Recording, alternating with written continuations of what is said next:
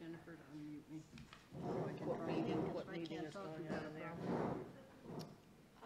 It was either capital or finance. It looked like maybe the capital. Can you, one of you ask Jennifer to unmute me so I can test if I can talk? Oh, you want me to text her? Call, just talk to her. Jennifer, can you unmute Jane?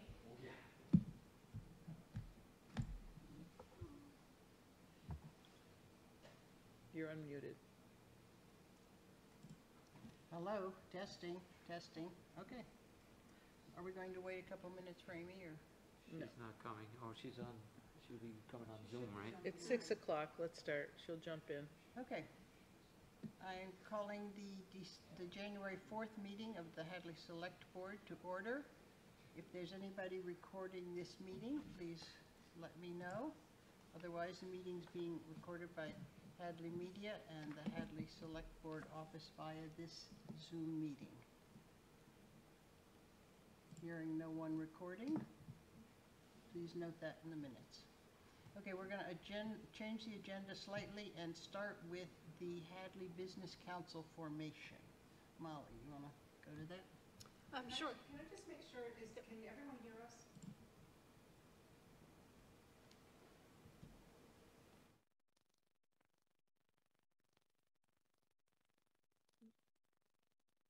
Yep.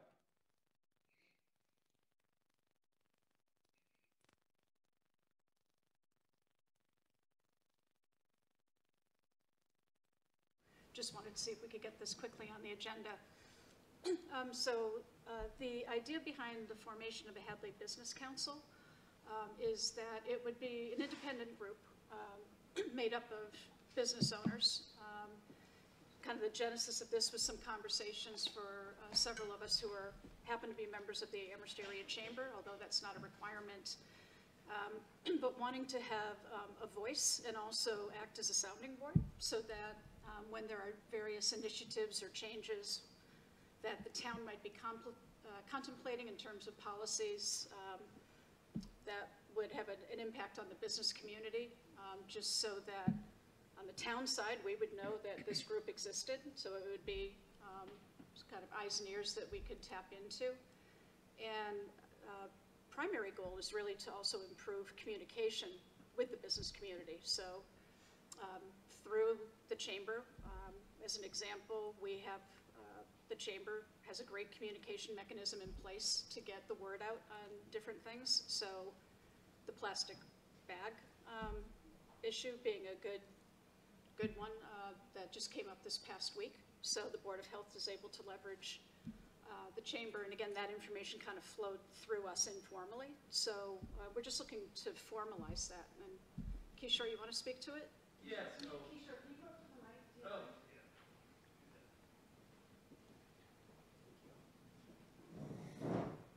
yeah.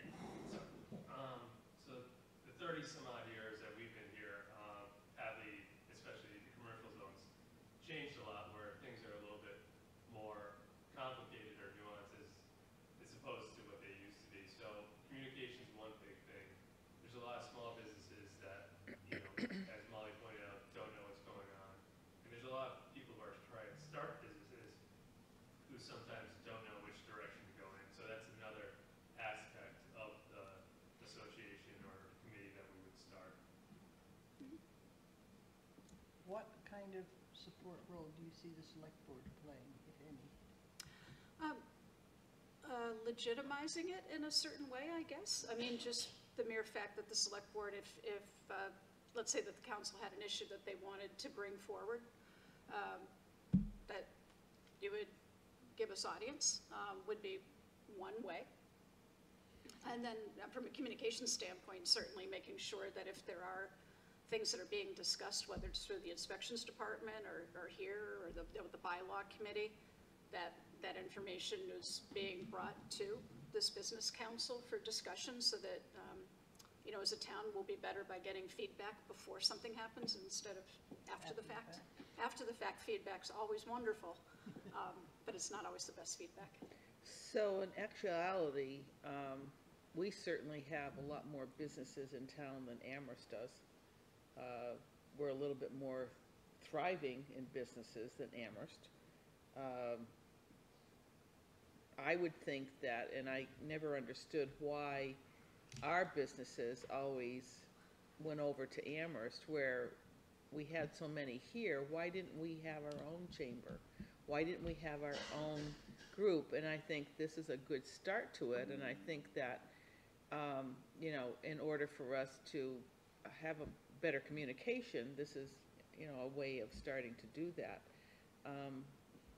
So I would like us to be our own, where we would, you know, make rules and regulations, and everything that we do anyway in the town really affects the businesses here in Hadley. And having that communication with people, I think, is a lot better than not having it. When I was a business owner back in the 90s, there were several attempts, well, from 90s to 10, there were several attempts to have a business association. And my sense was there really wasn't anybody willing to step up for leadership. Where did it go, or where did it They start? Or would have groups, they would invite everybody who owned a Hadley business, we'd get together, we'd have a meeting, and it would fizzle. My standpoint, I think things have changed from back then. I think the businesses here, the ones that have been here for a long time, like ours, have grown. And there's some more established businesses than there was. So I don't see that per se being a problem. Good. Right? But, you know, the latest example I could give you right now is just the Route 9 expansion, of how many businesses individually have issues with it, but they don't come together at all. They don't have a place to come together and voice their opinions about it. And it is an issue. There's Yeah. no denying that.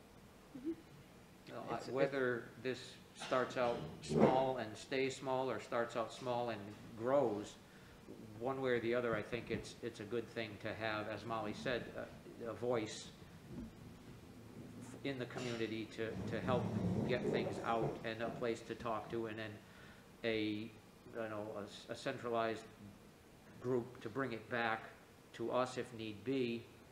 So I think it's a good idea. I mean, it all starts too with people that are responsible for our building committee and our buildings and things like that, where people want to start up businesses. It's the building inspector, the electrical, the fire, the, you know, everybody that is involved with the startup of a company. And that process starts at town hall when they take out a permit, and then proceeds. They usually get their information from town hall on how to go about setting up their business. So there might be, you know, an avenue of where we could, you know, tap into them too about how There we is could, Association, yeah. association to do that too. Yeah, there's a lot of small businesses, or people are trying to start businesses who, for whatever reason, maybe get intimidated or don't know how to navigate our town hall. And it's not difficult, but they do need like guidance at some points too, which I think that would be another role that this association would play. So who is ahead of your association? We haven't even, yeah. I mean, we're We just haven't done kind of that in the yet. beginning stage and Okay. seeing. We're just, Yeah. it's in talks right now. It's just something that we wanted to bring up to the board to get their thoughts and feedback. I think it's an excellent idea. And to the point of town hall, whether it's business or residential, we need to come up with some kind of a chain of events to help people understand what the processes are if I want to build a house, or if I want to start a business, or whatever. I mean, I used to be, and probably still am, the go-to person, other than town hall, for advice on how to do that kind of stuff, because I've been doing it for such a long time. I know all the rules and regulations, and it's kind of, we need one-stop shopping in town hall, rather than, okay, you got to go to here, here, here, here, oops, you forgot to go there, now you got to go back and do it all over again. If there's a chain of events written down, I think it would be I think it hugely is written helpful. down somewhere. Well, Jessica, I don't do really you have? think so. Will we have a good standing kind of thing that goes through every department, like somebody comes from one department, like Jim does it all the time, if they're doing something for the planning board,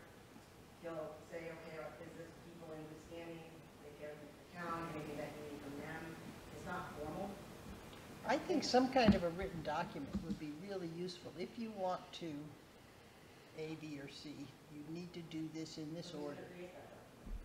Who's going to create the document? There's going to be about 20 different variations. Exactly, it would have variations. It would be a if this, then that sort of thing, but I think it would be well appreciated and encourage businesses to not be overwhelmed. Well, those are the types of things that, you know, again, Yeah, our I mean- group could kind of noodle on it, do that off to the side, and then maybe come to the town with a proposal on those types of things. And I guess the only other thing I just wanted to say is, just to comment that Joyce made, that this is not in any way intended to supplant or separate from the Amherst Area Chamber. No. It's kind of think like a concentrated group, you know, focused on Hadley, because again, Amherst has to worry about Amherst and Sunderland and And they're- Belchertown, and they well, have different rules. And their area is so much different than ours. Yeah, very different. You know, Yep. they're not really what we have to entail on our Route 9. They have nothing of that nature of what we're dealing with. But, you know, the Chamber's been a very good friend in terms of wanting to help with that communication. So again, I think, Yes. you know, we're looking to work with Claudia to leverage that because it already exists. So. And Keisha's on the board too. But it would be mostly Hadley centric. Yeah. And most of the issues that, you know, that I concern myself are regarding Hadley, and what's going on. So, Well, you're not going anywhere. apparently not. Especially if it's during construction time, Monday to Friday. Yeah. Yeah. Do you think that there are other people who would just readily follow you to start this that are already members of the Amherst Chamber? Is there a core group you can say we can get going In Hadley. In Hadley? of Hadley people? Not yet. Okay. I can tell you that. If you're talking beyond 2 or 3 people. I haven't started reaching out that hard yet until this was established. But I know that there's some people who would be interested in it and would like to have that communication. And we'd like to get kind of a representative sample of different verticals. Businesses. You know, so, Yeah. so people from the, you know, the agricultural community, you know, one group, at least somebody from there in particular always jumps out, you know, small, large. So that, I think that would be our next step. Okay, I'm all in favor. Aye. You don't need a vote from us, it would just, No. Can I ask for Yes. clarification? Do you see it as a select board appointed council or totally separate? That was asked of me, so I just wanted to Yep. clarify, have you guys clarify. This is a separate entity that the select board would be a part of. Correct. Okay. Yep. you would just come to us with concerns or whatever after you set up your committee Or and feedback. whatnot. Or, yeah. And there would be a contact person for us to say, hey, this is coming down the pike. You know, we want you to be aware of such and such. Yes. And that, in all likelihood, would be me at least to start. Yeah. You know, I mean, in terms of the liaison, if you will, from the board to the group. Mhm. Yeah. Okay. Thank you very much. So, All right. Yeah, good luck. great. Yes. Thanks for Get coming. Get your lasso out. Yeah, well, I'm sure there's a lot of people that are interested in hopefully seeing this tonight might perk some interest. Hopefully. Good. If not, you go banging on their doors. I will. I've done that in the past. All right, thank you very much. All right. Now we'll go back to public comments. Are there any public comments tonight? Anyone in the audience, raise your hand. There's definitely, I know there is. Chris is here. Okay, Chris, unmute yourself, please. Chris who? Sibley. Sibley. Hi there. My name is Christina Sibley. This is my husband, John. We are at 3 Birch Meadow Drive. And we joined into the planning board meeting last night to bring up the fact that we were hoping to get our road taken over by the town for maintenance. And there was a good discussion about what we can do to get that rolling. And we were wondering if there was anything else we should follow with the select board. Any suggestions or comments or anything as far as that goes? Well, I think, you know, we can't have that discussion tonight because it's a bigger discussion than what we could talk about, but my idea would be that it needs to go first through the DPW and see what needs to get done on the end of it, of the people that own the development on Birch Meadow. And then let us know what they need to do. If I can.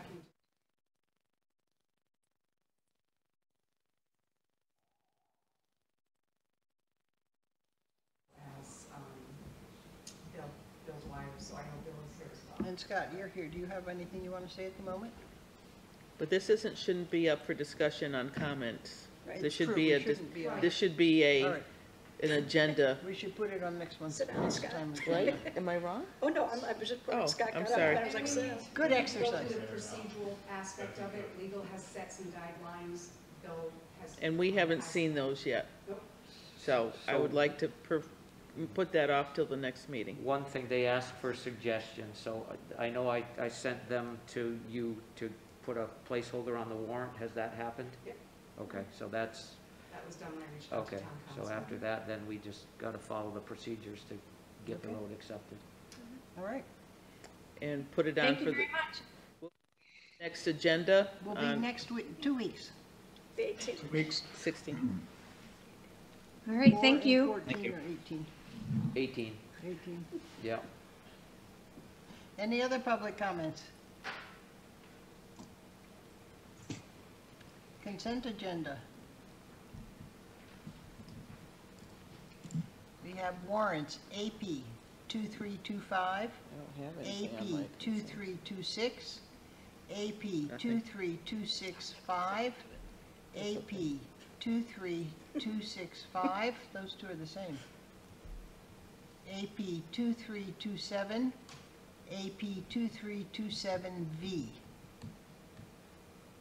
Those are the same. If I double up the numbers. 23265. They're right here, they're here.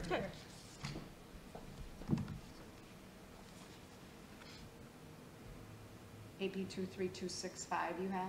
Yes, twice. Okay, so you have AP 2325. Yes. AP 2326. Yes, AP 23265. yes. AP 2327V. AP 2327. Okay, we just have one of them listed twice. Yeah. Okay, my apologies. Motion to approve? Second? Roll call vote, please, Jennifer. Roll call vote, Nevin Smith, Yes? Chungalo, Yes? Parsons, Yes. Iser, Yes, And Keegan. Yes? Yes. thank you. All right. New business, the recycle grant, and I see that Kathy Nelson is here. Kathy? Hi. Okay, yeah, so I'm here to report to you guys about the Recycling Dividends Program grant that I've applied for the town 2 years in a row now. So far, Carolyn, have we gotten this year's, I know we were awarded 1410. Have we actually received the money yet? Do you know? I can check on that, Kathy. Okay. All right. So far we've received $2,100 from this program. The way it works is it's through Massachusetts Department of Environmental Protection. And basically it's a program to encourage municipalities to do all sorts of recycling related things. And the way the money that you receive is determined based on the different criteria. You accumulate points for different items, and that's how and based on the population of the town, or the number of people served by the municipal solid waste program, which for us is our transfer station. So far, we've received $2,100. I guess you have the record in front of you. 1,540 of that we have used to purchase Earth Machine backyard compost bins. We're buying them from Northampton DPW 10 at a time for $54.60 a piece, which is a really good price. They're like well over $100 retail. And then one of the ways that we got points, we got 2 points because we are selling them to Hadley residents for $25 a piece. So far we've purchased 25 bins from Northampton and sold 20 of them. And that's about it. That's what we're doing with the money. There's some discussion, somebody on the Hadley Climate Change Committee, well, the committee we're working on a compost promotion program in the town. Catalina is the person who brought this up, and she's applied for some grant money from the Cultural Council to have someone design and make a big banner that she wants us to put up at the transfer station, which I think is a great idea. Anything we can do to promote composting. We don't know yet if the Cultural Council is going to give her the grant money that she applied for. If they don't, then maybe we can use some of this grant money for that banner. That's a kind of wait and see. I like having it for these compost bins because they're selling pretty much as soon as we just got 10 more. When was it? About 2 weeks ago. And I've already sold 5 of them. So they're probably going to go pretty fast. Eventually, I think it would be nice if we could set up our own account with the company that Northampton gets them from. But so far we've had trouble. They don't call us back. We've tried to set up an account with them, but we've had trouble doing that. So for now, we're just buying them 10 at a time from Northampton. When they place an order, they do it for 20 and we get 10 and they get 10. Any questions? No. No, think it's good work. great. Thanks for what you're doing, Kathy. Okay, you're welcome. All right, Jessica, you're up. Early voting, opt out or opt in? Okay. In-person early voting started back in 2016. It was really successful. People loved it, but it was pretty much only in person. Obviously, COVID hit. We all got whacked with that one, so the state expanded it to by mail as well. So the Voters Act has changed everything now, where the select board has to vote in. I'm sorry. They have to opt out of early voting by mail, but you have to opt in to early voting in person, which kind of doesn't make a lot of sense, but that's what they're making us do. And the elections I'm talking to you about today are not the state and federal elections, because initially only state and federal elections, you could do the in-person voting, but the state is expanding it to all elections. So it'll be our annual town election and our special elections. So that's the only thing I'm speaking of. And every time you make this vote, it has to be done for each particular election. You can't do a blanket and say, okay, we're gonna do it this way the whole time. So I'm gonna have to come, you guys are gonna have to re-vote on this for every election that we have. And that's town and local. Would a ballot vote be considered an election, or is that separate? No, that'd be our election. That would be, so if we have a finance issue that is. But a ballot one, they never can do a write-in or an absentee ballot, can they? For every election. Well, They can do an absentee, they can do an absentee ballot. Meeting, obviously not. Okay. For an election, there's always absentee. Oh. All right, so your request. So my registrars recommend, again, the select board vote out of early voting by mail. And the reasons I have for that is the additional time it takes to process all the packets, the tracking of the packets, the separation of the ballots, the cost it takes to mail the ballots, receiving them back in. What was really frustrating to me, especially during the primaries, I think we sent out over 1,000 ballots and we got maybe 600 back. So I just think that's wasteful as far as time and money that we're paying people to do that. The reason why I want to do the opt-in for early voting in person is because it worked so well the first 2 years pre-COVID. Now we're going back to the world, kind of post-COVID, trying to get things back to normal. And we're not like the state, and we're not going to send every single resident an early vote application, because I get inundated with those and the state sent those out. We're not gonna do that as a town. So I think that people would appreciate me having the hours open during town hall for them to vote, and we can do it for like 17 days before the election. So we'd still have early voting. And absentee voting is not affected by any of this. Absentee voting will stay as is. Just what about people who are in like nursing homes and who don't want to come in? They have to go absentee. The only difference is early voting, you don't need a reason at all. Absentee voting, you're going to be out of town, you have a disability, or religious beliefs. I'll make a motion to accept opt-out. I'll second for discussion, but I have some questions from a constituent. All right. Okay, so it's about the mail-in voting part of it. Given the current rise in COVID, RSV, flu, keep mail in so that people don't have to come into town hall, let alone the clerk's cramped office. And these are just things that were written to me via email. As Molly said, what about people confined to nursing homes or others with mobility issues? What if you're out of town? So you've got that with the absentee ballot, and the same thing with the nursing home or mobility issues. The state allowed COVID as a reason to apply for an absentee ballot. Okay, okay. So, To apply, do they have to come in person to your office? In person, early voting, no application, they come in and vote. That's it. If it's by mail, By mail? for early voting and absentee, they have to submit an application.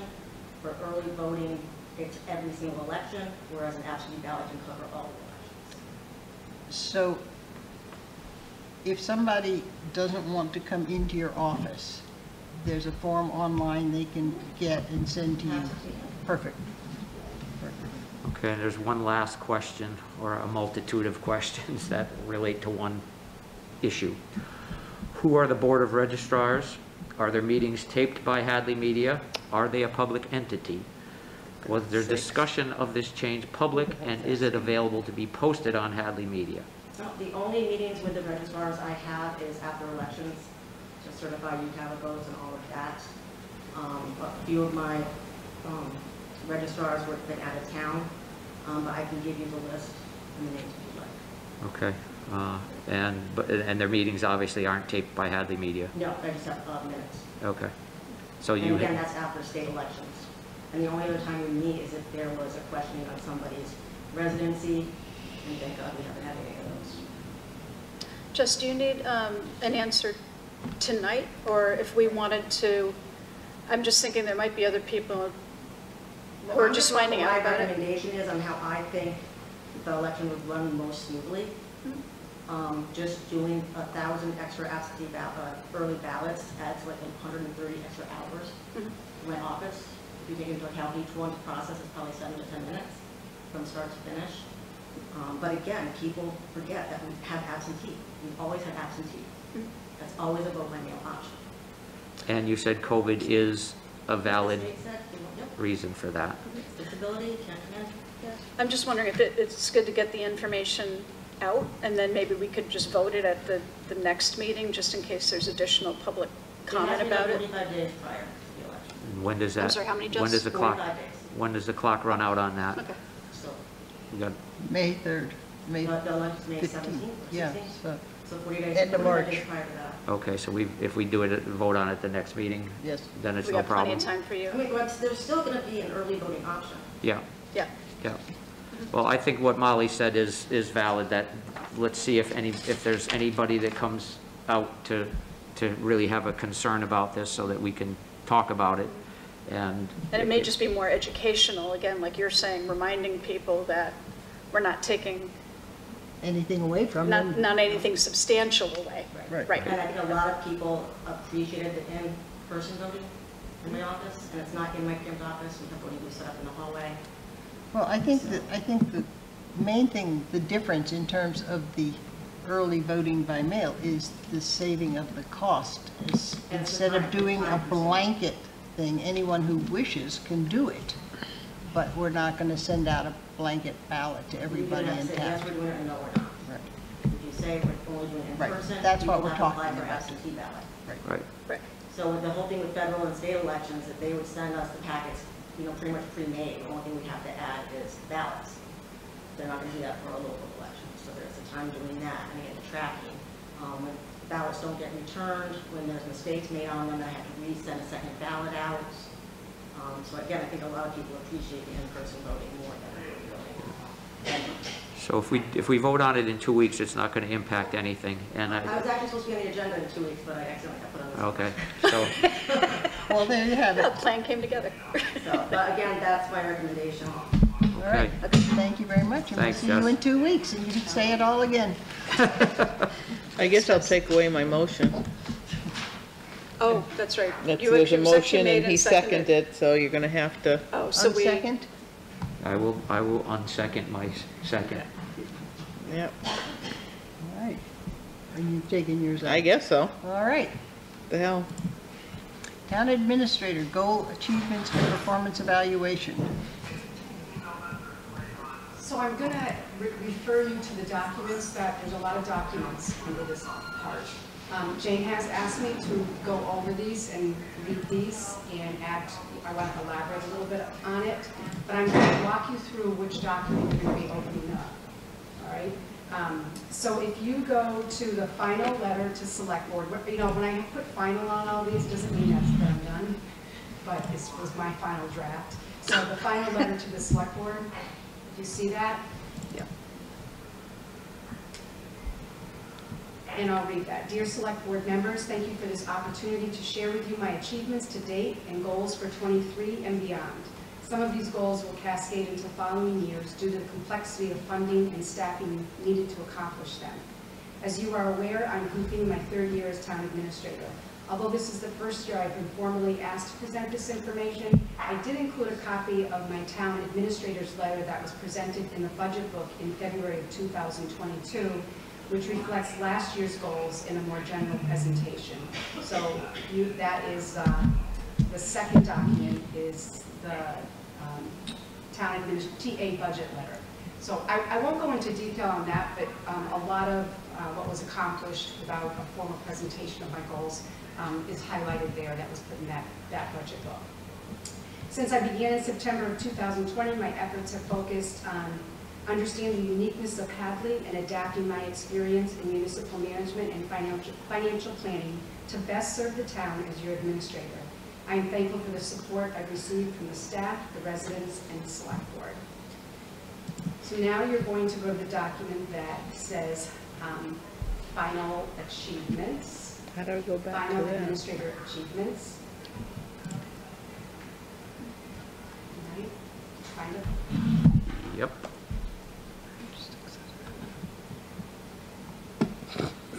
oops, Thanks. you're welcome. Okay.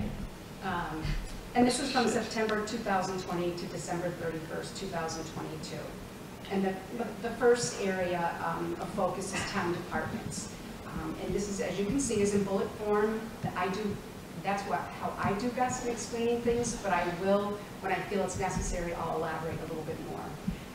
But my achievement with the town departments is identifying unique skill sets and work experience in employees and utilize those assets to benefit operations and efficiency.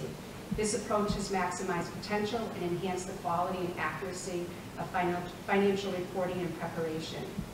Worked closely with the former and present DPW director to identify critical program and infrastructure failures, prioritize projects, and identify funding needs and source. And I think if you look at the last 2 years at our meetings, the ability to go out on the field with Scott as he identifies issues, we have worked really well together to prioritize and bring those that are most critical to town meetings for funding. There's also times where we're dealing with infrastructure failure or problems that will go out together. And again, even if it's finding a source that we need right now to fund something to deal with that. Directed the practice of a work order system for building maintenance to track workload. There really was anything in place to see Gary's workload and what his future needs are going to be. So that has been put in place so that there's a documentation of how much work he's giving, that those how many calls he's getting to respond. I work closely with the Board of Health to transition from outsourcing health inspections to hiring a health inspector. Some of you know that when I first started, we were outsourcing for health inspections, and we only did that was only for about 100 inspections a year. As you know, we do a lot more than that, and right now we have a really good health inspector as an employee, and one of my goals will be to increasing that as well. Assisted in the final launch of the permitting software for the Board of Health. Assisted the Conservation Commission in hiring an agent. But you will see, Shia will be retiring. Assisted the ZBA to help clarify responsibilities and guidelines for meetings and to research educational resources. And there was a whole period of time when I first got here, relocating the offices to make it more accessible for the public, moving buildings downstairs, moving the town administrator, and inspections, Jennifer's position upstairs, a little bit more privacy for the town administrator, not right there as you walked in. Human resources and labor relations. I have an open door policy for all employees, no matter whether it's department heads or staff. Regular presence in the buildings outside of the town hall. I've initiated progressive discipline and successfully facilitated 2 department heads separation agreements that took a great deal of work, and I felt those that went really well for the town as well as for the employee. Negotiated transition of hiring and promotion to fill those management vacancies. I think one of the things that has been a concern of mine is identifying points of failures with different departments. So I use this example, if one of our department heads won $5 million and decided to walk off the job tomorrow, we truly have points of failure when they're not here, when they're out on sick time. So if you see in my budget request the past couple of years, it's trying to get more support staff in there so that when someone's critical management position is out, someone can step in and do some of those tasks. I'm continuing to encourage all departments to cross-train when possible. I'm always trying to reach out to area towns to research interest in sharing part-time positions. I tried that with accounting when we were looking at hiring somebody in-house versus having outsourcing accounting. And then conservation, when we had that sudden departure, I reached out to other towns who also had part-time conservations and trying to combine those, which we will continue to do now that we will be into a resignation. And with the assistance of the HR manager, negotiated 3 collective bargaining contracts in a relatively short period of time. Directed the HR manager to submit a grant application for a compensation classification and succession plan. Funding was approved. We developed our RFQ and advertised, and we have a next step, and I'll keep you updated on that. Financially, continue to meet at least bi-weekly with the assessor, the collector, the treasurer to review financial statuses of the town, review revenues and expenses to date and other related matters. We meet monthly with the assessor, collector, treasurer, and a representative from the select board and finance committee. Right now that's Molly and Amy. Identified in September of 2020 when I first got here and learning the financial aspect of the town as well as the projects that were in place. Just to we identified the unfinished projects that were approved at town meetings but were never completed. With the research and the reporting provided by the treasurer, we were able to meet with the departments and boards responsible for these projects, and as a result, the treasurer was able to release, reallocate, and reappropriate these funds.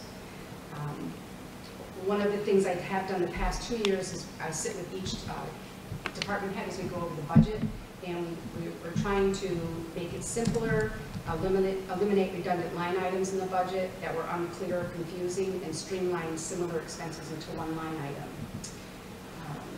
I've initiated an audit of all office equipment throughout the towns to see if leasing is more cost effective, which I do think it is. That is beginning soon.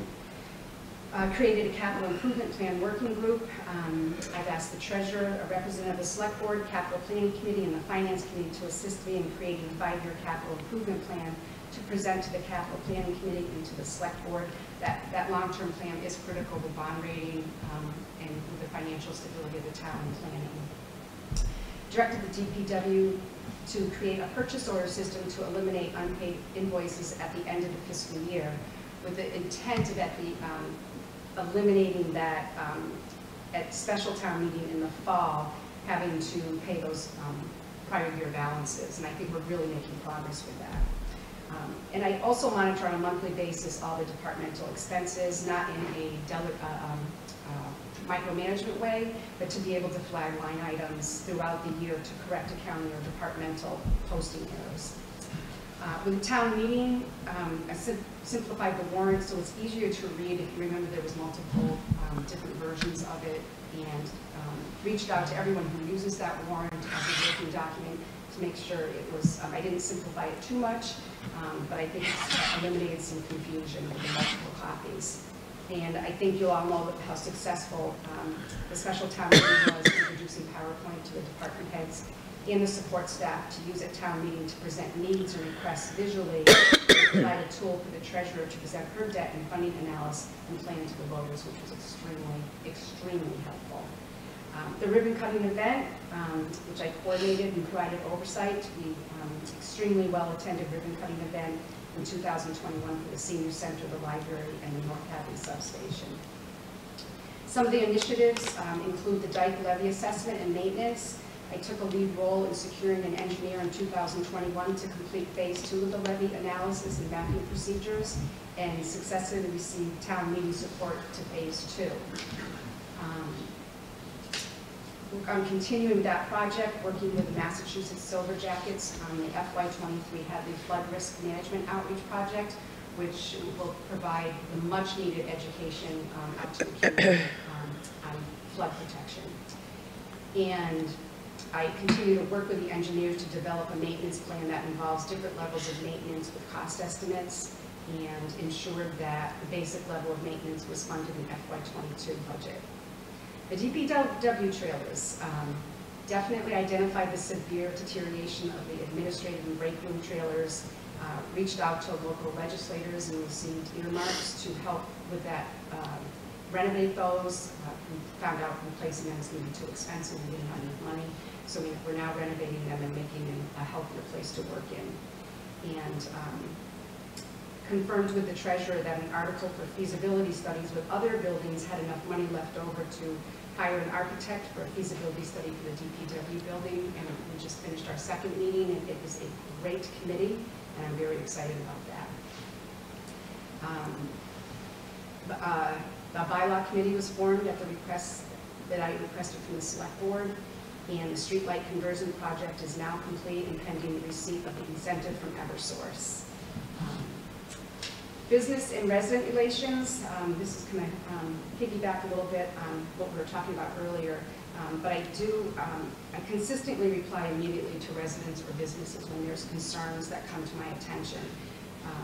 I use a team approach with the DPW to meet at residents' homes. It's not uncommon for Scott and I to do that together, or at local businesses when issues occur regarding infrastructure or road repairs. And responding quickly, I'm just finding it so important with the MassDOT lighting project, as Kishore mentioned. Some of it's just communication, and I can't always solve their problems, but I can at least be that intermediate between Baltazar, Mass DOT, and the local businesses. And they have expressed appreciation, even though I can't always solve their problems. So I do meet on a regular basis with representatives from local businesses, restaurants, and hospitality. And I do make an effort to attend special events in town. The COA is very good about inviting me to special events, especially 100-year birthday events. Climate change held a workshop that I attended, Trunk or Treat, the Memorial Day Parade, and the 911 Traveling Memorial. And whenever a board or committee asked me to attend one of their meetings, I do the best I can to do that. I think one of the things that I'm very comfortable with, and it has helped, is I've developed and maintained a strong relationship with our senator and our state representative, and the relationship that I had established with the lieutenant governor certainly made a highlight of the ribbon cutting event. So those are my achievements, and I'd just like to wrap it up with my goals before we move on to Jen. My goals for '24, but they will be starting now. This is what I want to start immediately. We do need to update the organizational chart. It's outdated. It is still the organizational chart that was used when you had some elected positions. So I'll be working on that to present to you for approval. And we will be completing the compensation classification and succession plan. We will complete the employee handbook update. It got stalled a little bit on the new unions that are forming, so we're looking for guidance from our town council on how to proceed.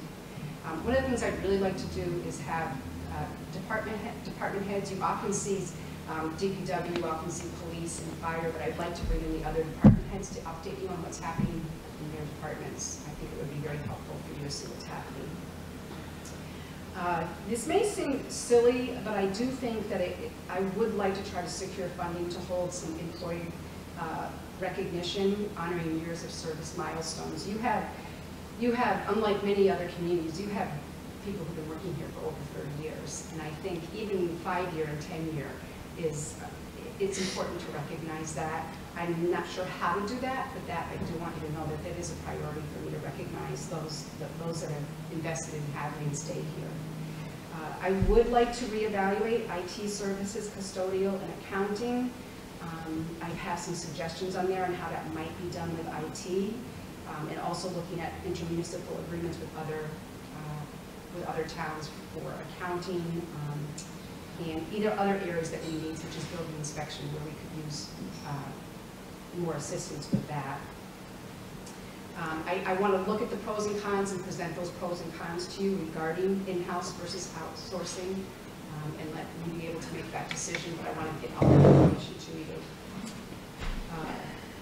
I would like to, I feel like the retirement with our conservation agent has made this more critical and something to look at sooner, is to work with conservation planning and ZBA to look at what would be the best position to have in Hadley. And I do see the use of a land use coordinator. I think we should look at that, whether it's a land use coordinator, whether it's a planner, but we have a need to have a position to help both of those departments. The boards and committees and volunteers, I'd like to update the volunteer handbook. When new committees are formed, I think it's important that we provide a purpose, a scope of work, and an end date. And definitely work with Jen to do an ethics and open meeting law training to all of the elected and appointed officials. I want to take more of an effort to submit press releases as needed when we have vacancies, not just do it on the website, but to actually do articles. I think hosting a virtual open house for boards and committees to entice new volunteers would be helpful, as well as creating a citizens resource guide with descriptions of each board and committee and volunteer roles. I put in here a succession plan for the planning board, and I referred you back to that collaboration to work with those 3 departments. That is one of my biggest concerns. There's so much knowledge there, and if any of those board members won $5 million and left, we'd be in big trouble. I'd go with them. I don't know where I go. I will continue to support the Climate Change Committee to pursue green community designation. Financially, definitely a priority is to review the water and sewer rates and recommend appropriate adjustments if needed. If you remember, David Nixon had a State of Hadley report. I would like to take the time to focus on that and update that. It's very helpful. And absolutely look at other areas for central purchasing. I do think there's cost savings involved in doing that.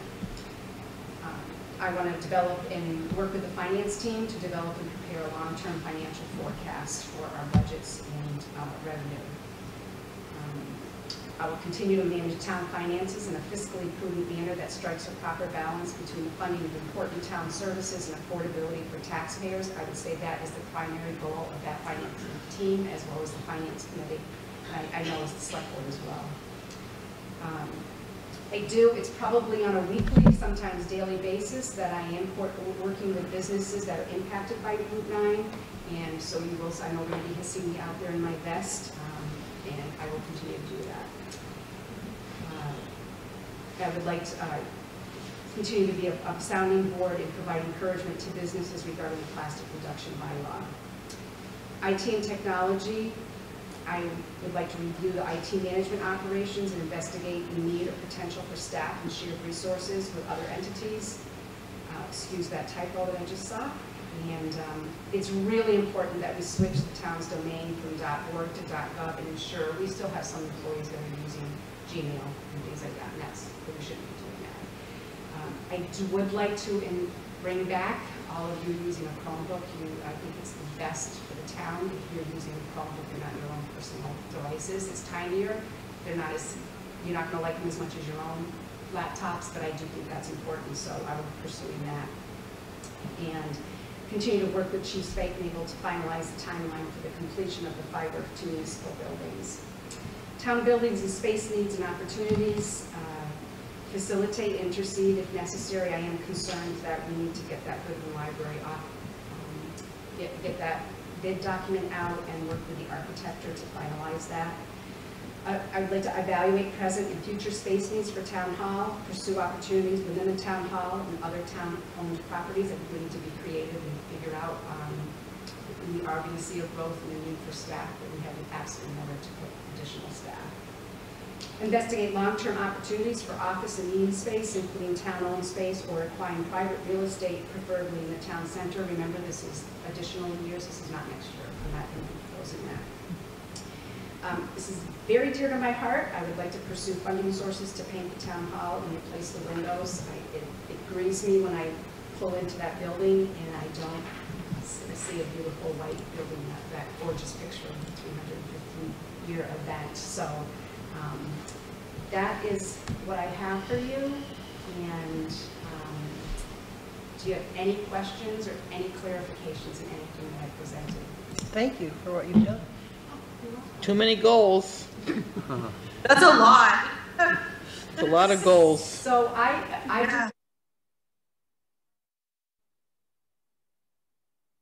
can't wait till next year so I can tell you everything that I completed. And again, I did say not just next year. Okay. So I have one question. Sure. About the hiring of somebody for the fire department and IT.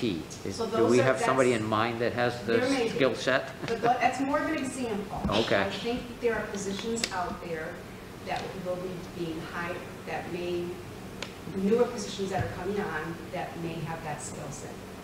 So I was just kind of planting the seed. To the benefit of the rest of the town, too. Absolutely. Yeah. Yeah, absolutely. So, and thank you for, you've obviously put a lot of work into that going back, you know, for your entire tenure, you know, with everything that you've done. So I know that took a lot of time to put that together too. But I do want to just kind of leverage off of what Joyce said when she said too many goals. I think what I envision seeing would be like 4 or 5 kind of overarching goals. And typically, you know, you'd look at SMART goals or the acronym, right? So in the past, what we've done is, I think back to David Nixon, looking at Chief Mason, Chief Spanknable, where from a performance evaluation standpoint, you know, you've got the basic job description duties, you know, communication and dependability, all of those types of things. But then we would have like 4 or 5 key goals with specific deliverables. So there was a time frame. So they were specific, they were measurable, achievable, whatever the acronym is, I don't remember. But and so I'm thinking back to like Chief Mason. I remember one of his goals was to position the department for accreditation. So we knew what was involved in that, and then he said, okay, by June 30th or whatever, I'm going to move us from here to here. And it was something that was very, you know, tangible. You could see it, and he could say, I got it done or I didn't get it done. Chief Spanknable updated all of the SOPs and whatever the acronym is there, like standard operating procedure. So that was one specific thing. And so I'm wondering if there's a way to take what you've done, like I hear a lot of human resources in there. So is there a way to kind of boil that down into something that says, by whether it's June of 2024 or December 31st of 2023, this is what I'm going to have done. On the financial side of it, I'm wondering, the piece that's missing for me is a strategic plan. You've got a bunch of elements of a strategic plan in there, and I'm wondering if maybe we could bring that up to, having that pulled together with IT and some of these other things being part of it. Am I making any sense? I'm prattling here. No, I kind of agree. I really like how you've already laid this out. I think there's an element of specificity in here that I can honestly appreciate, because you have taken the time to go in, not just create bullet points, but create bullet points within bullet points. So I think, in my opinion, this is actually very measurable.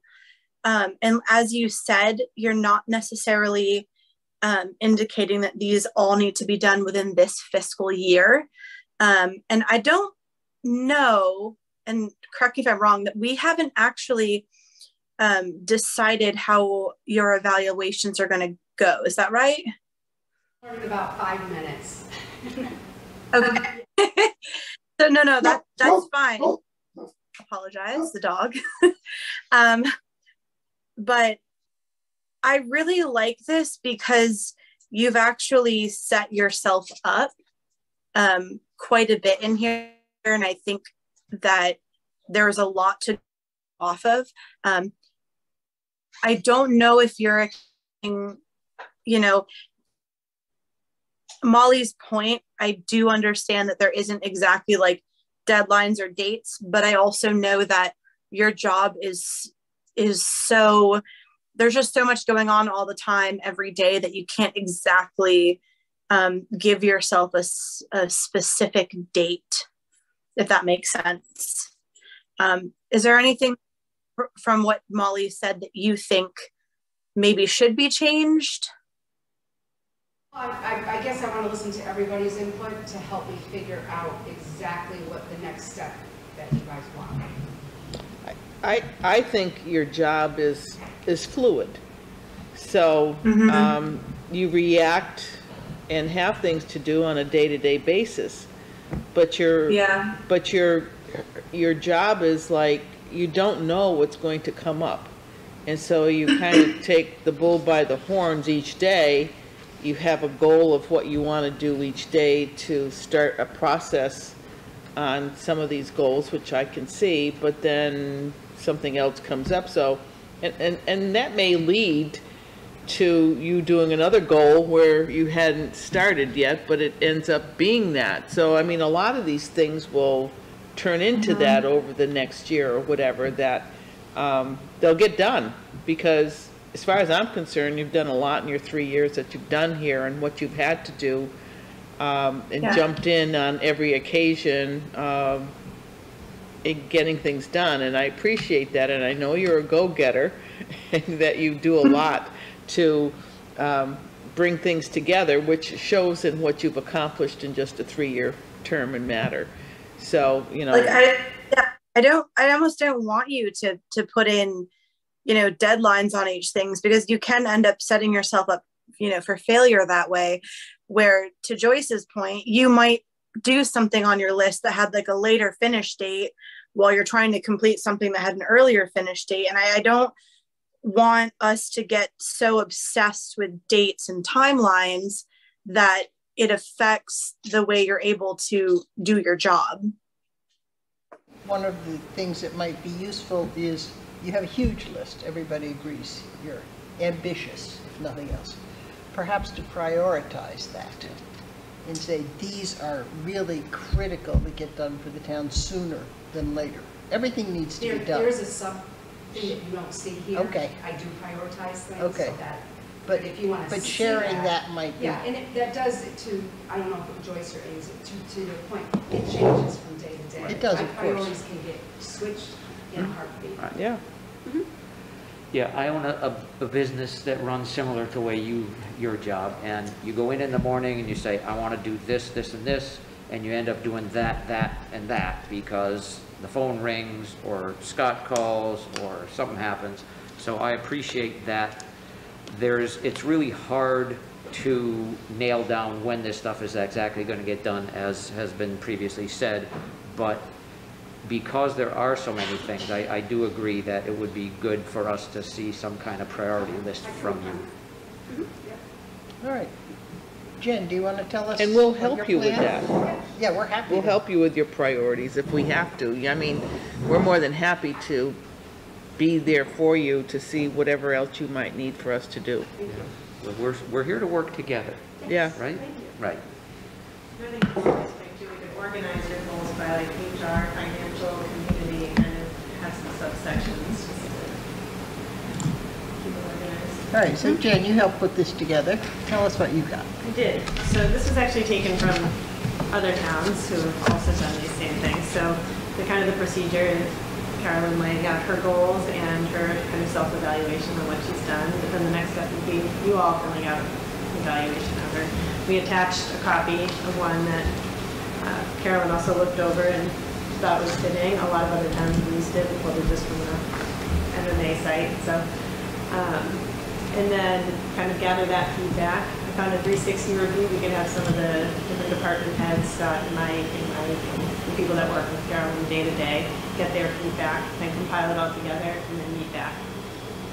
I thought that, I mean, we talked about this evaluation you and I did several months ago about it being important. I mean, we see what you do for us and whatever, but we don't always see, I mean, we have a feeling or we have a gist of what you do with other departments or whatever, but I think it's good for us to know their feedback, and we talked about that too, that's part of the evaluation process of when you're the administrator of a town and you work with all of the departments. It's good to get their feedback, and I think that's important too, that we all work together, and not that they're evaluating you, because they're not, they're just giving us some feedback on how you have responded to them. Well, they're helpful for me. I've done them in the past with employees. It's helpful for me because I can get caught up on the day-to-day operations, and if I don't hear from a department for a while, like I purposely went and met with the COA staff to say what's going on of all the departments. You don't hear from them a lot, and I said, no, we need to hear more from you, and so it is important for that, and we're still working on 360, and I tweak it a little bit because I also want to find out what the employee, what are their 5-year plans. I kind of combine two things at the same time, so. So a couple questions I had. I mean, the evaluation forms, fine. I mean, they all tend to be pretty similar. Yeah, we can add or change like little details if there's something people want on there. I'll have to come in and get one because I don't have one. No, you can buy. Can I have yours? So the questions I had for the performance evaluation, so what period of time is? That is a good question. Yeah, because this refers to like pandemic management, and I'm like, I'm kind of hoping it was behind us. I suppose it's still kind of ongoing, but. We are in still I think pandemic. it's based on that time when I was here, which was, I came right in the middle of the pandemic. So it's probably looking, you guys weren't here, Randy weren't here when I was Yeah, no, so that's when I saw that, I said, oh, I mean, normally we wouldn't be doing a 3-year performance review. Right. Yeah, I see what you're saying. So we can say focus on more of the recent. Well, I think that Molly's asking us to set some parameters because things back then may be totally different than now. So. Well, and I don't feel that when you bring on new members of the board, to have them be able to evaluate the administrator when they haven't actually worked with them. And when we first had this conversation, I didn't feel that Molly or Randy actually had the expertise or whatever of knowing what Carolyn's work had been or what she's done. And, I think in getting to know somebody, you get to see the other evaluations that people do and how they've worked with her over the years, and I think that was important for you to read those up on, although, you know, us having been on the board, we at least know what Carolyn has done and how she's worked. So that was one of the reasons I thought the 360 was a good way to evaluate. Yeah, no, 360 is fine. I'm just asking a practical question. Yeah. I mean, so if we're... So what's our timeline? I've never seen a 3-year performance review for it, thank you. I mean, it's just unusual. So, I mean, are we doing an evaluation now? Are we not doing, I mean, I'm assuming we're going to do something now, right? Yeah, so, and then the question, just kind of the time frame. So how about January 1st, 2022 to December 31st, 2023? That's 2022. 7 months of your time on the board, which is more than half of a year. And it's the most current 360 period we have. Does that make sense? Works for me. Okay. Okay. So that How are the other, are they done by like fiscal year or are they done by the calendar year? I just wanted By the fiscal year? Yeah, doing fiscal year, or it depends on when their contract was. Which would be by It's October. just fitting timing because I'll be negotiating my contract probably within a month or two. Right. For July So 1st. then we could kind of get on the contract year. Right. Right. And do it yearly. So it would be actually due like July 1st? Is that what we're saying? No, I think we're doing the performance review as soon as possible. Right, sooner than Right. that, Yeah. by a lot. Because we want to have it done before we even start talking contract. Okay. Right, so that Carolyn's got feedback and And we both don't want it to directions. run into town meeting preparations. We just started. And then just the other question on here, it says, the select board will establish goals for the upcoming fiscal year. Yeah, a lot of the towns had it where you also would come up with a few goals, kind of add or kind of complement her goals, because you want to make sure that what you want getting done is also getting done. Right, so are we doing So that or no? if so, we should have a agenda item where we have a conversation of goals we want for the town.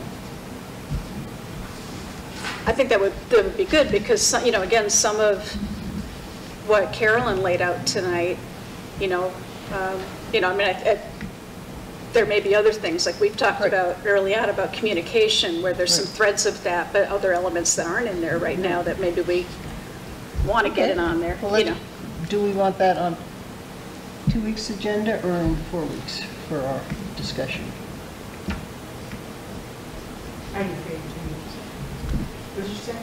Do we want that in 2 weeks or 4 weeks to put on the agenda for the select board to have that discussion? Yeah, what do we have so far for the next meeting? It seems to be filling up. Yeah, I can't imagine we'd be doing it on the 18th, maybe Yeah. the one after that. Let's go February, first meeting in February. Because then it'll be helpful, because now, I mean, because obviously that was a lot tonight, so then we can take what Carolyn's already done. And say, yeah, this one's, I really like this one, I want to. Yeah, and again, kind of either condense it or Right. Collaborate with you on them. elaborate. All right, so on the first February meeting, the select board would like to have a discussion By of that their meeting, goals. I can update the review too. Right. Kind of pull out some of that pandemic stuff. And Okay. tighten that up. So one of the questions I had was, it looks like department heads are going to be encouraged. At which level of employee do you say, no, we don't want your input on this? I mean, ideally, it'd be good to get all levels, because Carolyn does interact with everyone all of the time. So, I mean, the department heads of focus, that's who she works one-on-one with the most, and there are a lot of them. But we could also open it up to some others if we wanted to. When I've done it before, it's been a representative sample. It hasn't been like every Employee. employee, No. and it hasn't even been every department heads. It's typically the people that you work most closely with. Yeah, I wouldn't say you would do, that would be too many.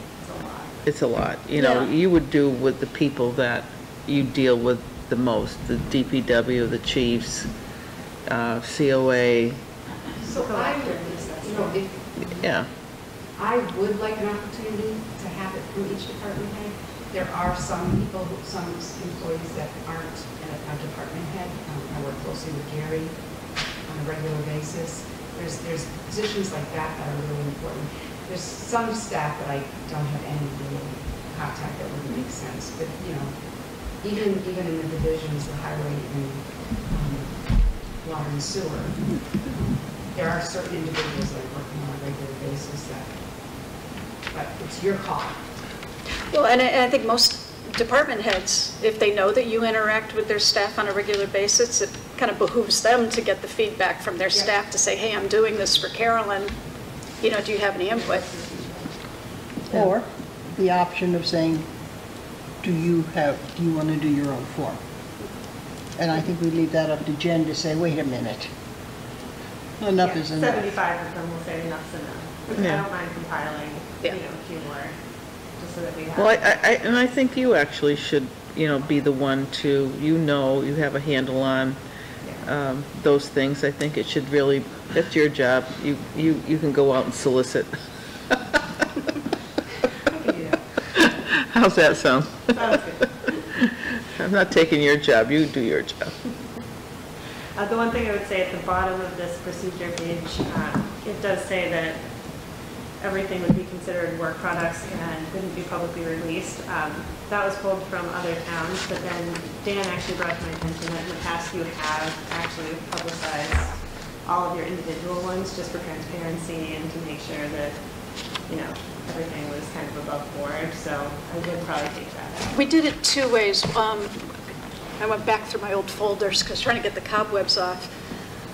We did a composite a couple of times where the chair took the individual board members' feedback and put it into one scoring grid. And that's what was public. And then there was 1 year where each board member, it all went into board docs individually, every comment that everybody had made. We didn't always have board docs, I'll say that much, since I've been on the board, you know. Paper. Yeah, and actually the one that was individual was all paper, and it went into the minutes with their, Yeah. Been on too long. Okay. All right. So, where do we go from here? So by the February meeting, at that meeting, you'll talk goals, we'll have updated sheets, we'll have a good 360, and I'll even compile a list of who we're planning on soliciting. You're going to wait a month before you start soliciting? I'd like to already have started. Yeah, get started. It's good. Okay. So, and with the other form, we can start on our own as select board members. So presumably we'd have all the feedback would be in February, in the month of February, right? Okay. Yeah, because I'd like you to have the input from 360 when we're doing that, so. Yeah. I can keep, we can keep them updated. I can even forward you the form of 360 that was sellable. Yep, sounds good. Thank you, Carolyn. Okay. Thank you, Jen. Thank you for paying attention. All right. Can we skip to the police so that they can get out of here tonight? Well, we're going pretty quickly. Hadley Housing Authority is... Was that a no? We'll be there in 3 minutes. Hadley Housing Authority is moot because the governor appointed David Moskins last week. Annual town meeting warrant, we need to vote to open it. Motion to open annual town meeting. You have a second? Second. Roll call, Jennifer? Roll call, Nevin Smith. Chungalo. Parsons. Yes. Iser. Keegan. Yes. Thank you. Okay. Shyla's resignation letter. You have all seen. Move to accept. May I have a second? Second. With regrets. With regrets, definitely. So with regrets, and she has stated in here that she would be willing to work as much as she can to help with the changeover or whatever we're gonna Per call diem. it? And do we need to do anything about that, or? I wanted you to have that, and if you want to put that in the motion to. So moved. Yeah, so I talked to her this afternoon, or this morning, and she's willing to do whatever she can, so I think we should be willing to allow her to do that, so, and Jane said Joyce said so moved, so I'll second that part of the motion as well. All right. So roll call vote, Jennifer? Roll call, Nevin Smith, Chungalo, Parsons, Yes. Iser, Yes. and Keegan. Yes. Thank you. Okay, now we will jump to the police employment status change discussion. He came with me, but he won't come to the table. You have authority over him, so you can make it happen. Yeah. You're in charge. Thank you for having me. I will try to be quick. Last meeting I briefed you a little bit about the situation we have with our 2 full-time officers, brand new officers, who are currently on what they call waivers from the MPTC, which is the Mass Municipal Police Training Commission.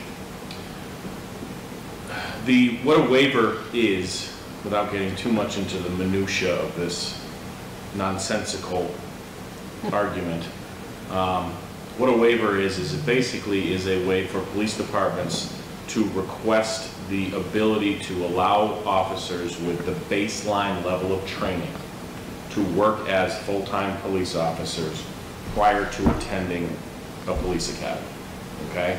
So basically what they're saying is because of exigent circumstances, short staffing, all of these reasons which we have to provide, they are saying these officers are good to go.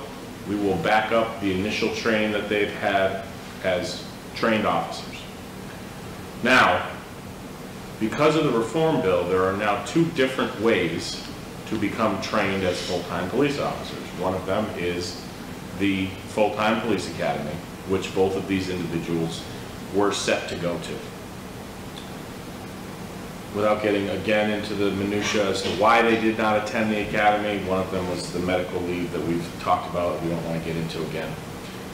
The other way to become a certified full-time police officer now is what they are calling, and what the MPTC has designed as what they call the Bridge Academy.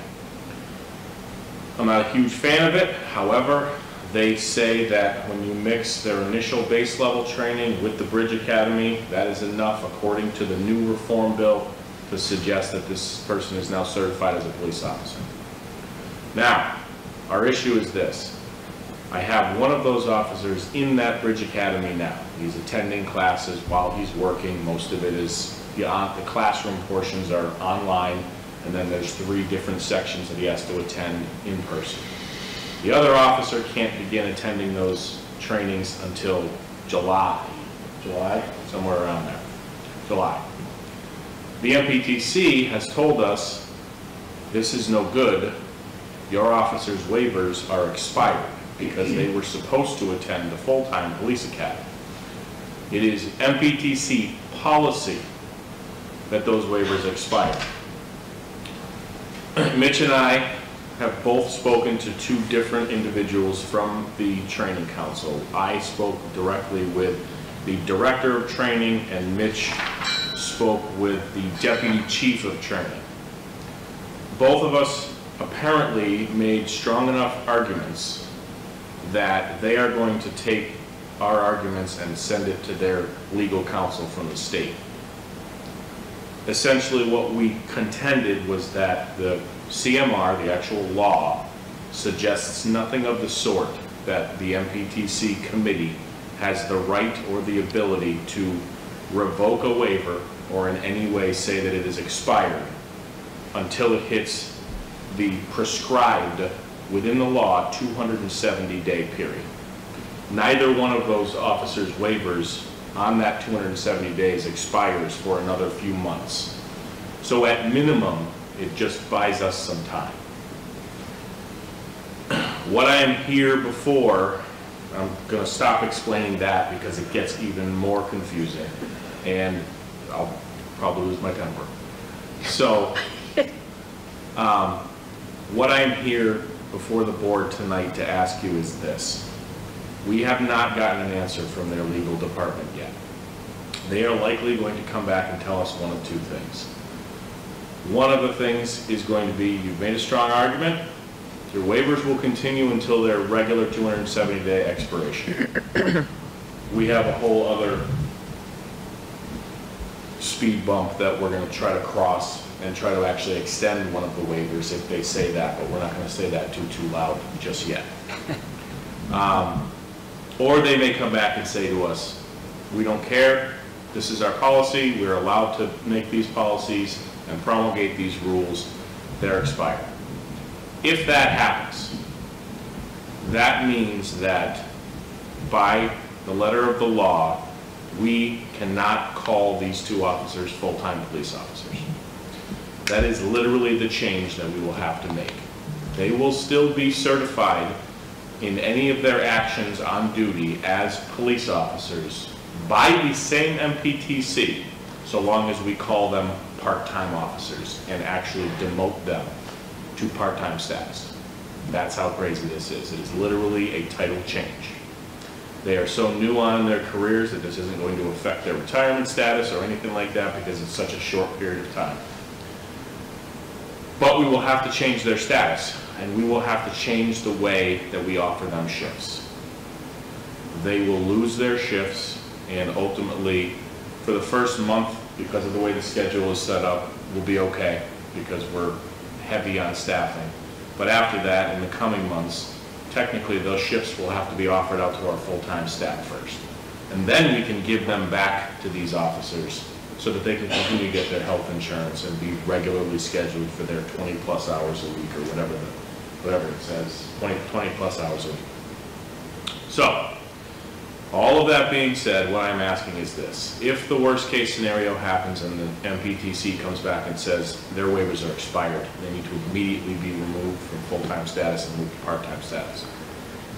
We can't wait 2 weeks. If they come back tomorrow and say that, I can't have them working shifts for 2 weeks. In the event, I mean, goodness knows, this town ain't getting any safer, clearly. So if something happens and their training gets called into question, that's not something that we want to deal with. As ridiculous as it is, I would like to have the board vote and give Carolyn and I permission that if the MPTC says they cannot work as full-time police officers, you must drop them to part-time, that we would have the authority to do that with your assent today in the event that we can't get to another meeting quick enough and put it before you. So that's what I'm asking. So moved. You got it behind, Amy's got it. Yep. Second. Randy Whatever. seconds. Any other discussion? God bless you. You can have whatever you want. Jennifer, roll call. I'm gonna ask for help. Got it. Hey, we're doing a roll call vote. Sorry. Roll call vote. Nevin Smith. Chungalo. Parsons. Yes. Iser. Yes. And Keegan. Yes. Okay, now you can go. Thank you very Now much. you can get on your Thank helicopter. you. Obviously, I'll send you an email. Good luck, Chief. Fine, thank you. See what kind of lawyer you are. And great job Yes. being done by our department too. Thank you very much. All right, Scott, Welcome. let's do the abatement. We did this abatement last time, you may recognize. There was a technical glitch. So, I actually don't see it here. Where it's is at the it? bottom. 5.59. Right after. Right after the police status change discussion. Oh, Algonquin. Yeah. Algonquin. All right, so, I would recommend granting the abatement due to the fact that we cannot test the meter to prove its accuracy.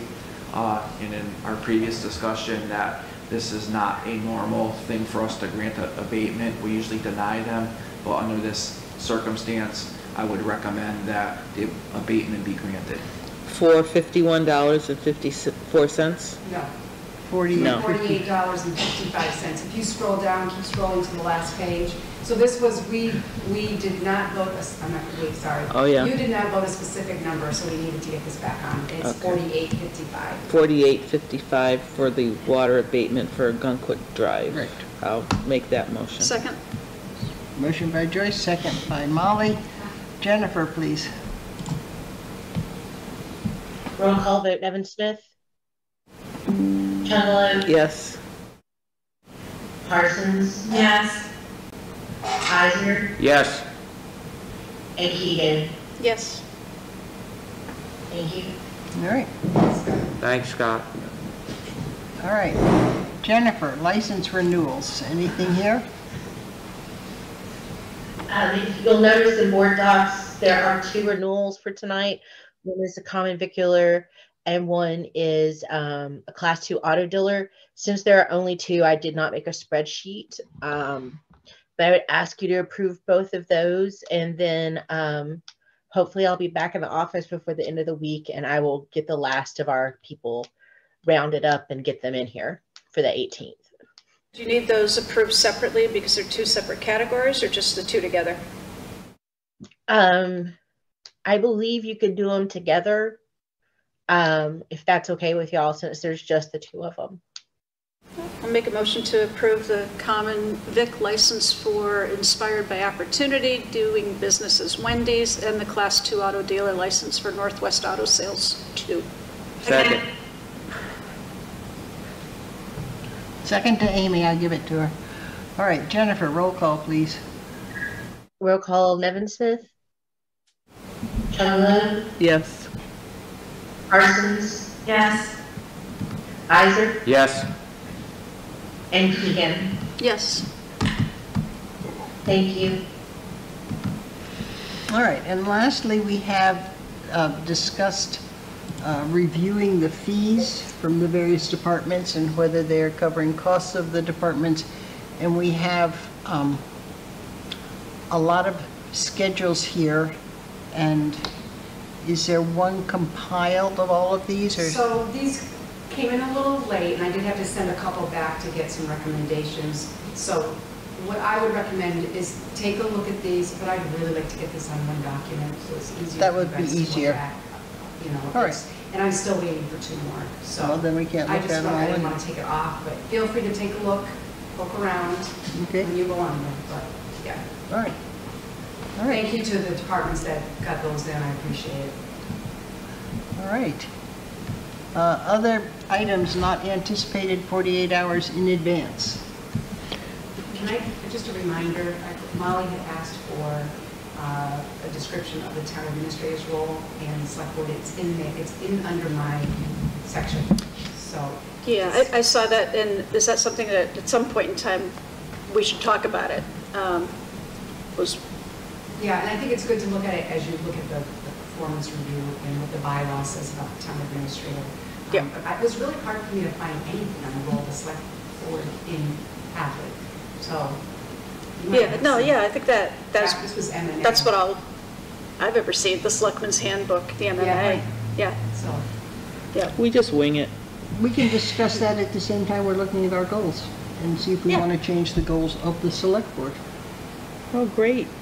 After all these years, thanks. we'll have some great. restrictions due to mass general laws, Yeah. so that, Shucks. yeah, sorry, just let you know, we can't. Can't get crazy We here. have some limited, yeah. All right, we've already done. So I had one thing I just wanted to bring up quick, which was unexpected, but I just wanted to make a comment about the plastic bag ban. Walmart was a cluster over there. They didn't have bags, they had nothing. People that shopped, they didn't know anything about it when they went into the store. I thought that they could use the bags that are being used in Northampton, which have been in effect in Northampton at Walmart for probably the last, 3 years, I think, because they put the ban on plastic in Northampton probably that many years ago. And Oh, yeah.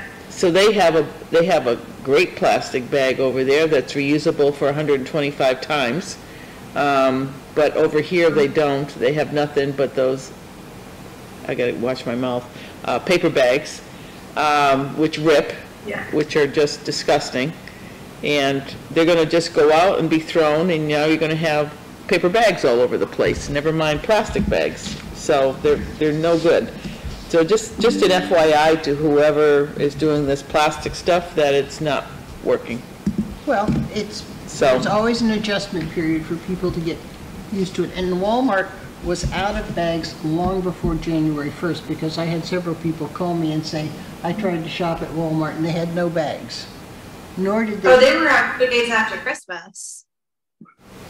And but I'm a bargain shopper. So, yeah, different. So, Yeah. next Monday at 7 o'clock at the Senior Center, there will be an open meeting, which will also be a Zoom meeting, where the Board of Health, the Climate Change Committee, and yours truly will be here to have people ask questions, to explain the law, to explain the various specifics of the law, and to talk about the form for abatement.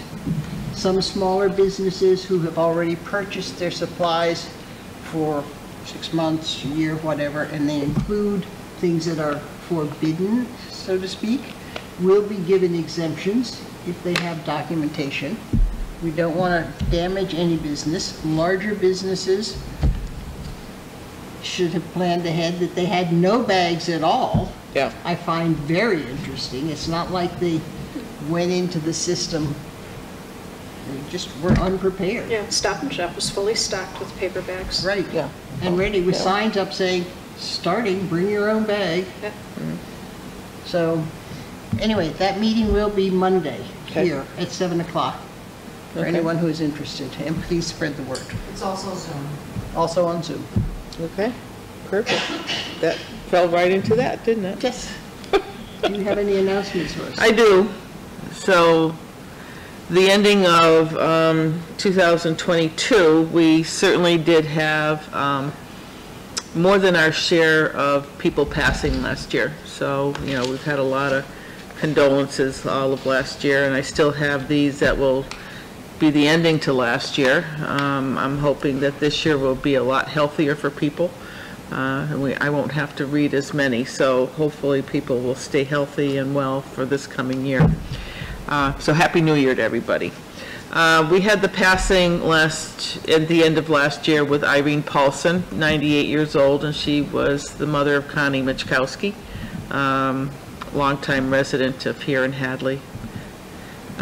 Adolf Pipchinsky, father of Jane Zalewski and Dennis Pipchinsky, and their grandchildren. So condolences to Adolf's family, and he also came from a very large family. He had 12 siblings, so there are a multitude of relatives here in Hadley, so condolences to them. We had Josephine Kostick, which was 101. So long time resident here. She was very active. You could see her out mowing her lawn all the time. So condolences to her family. Charlie Malik passed away, husband of Ellie and daughter Cindy and David.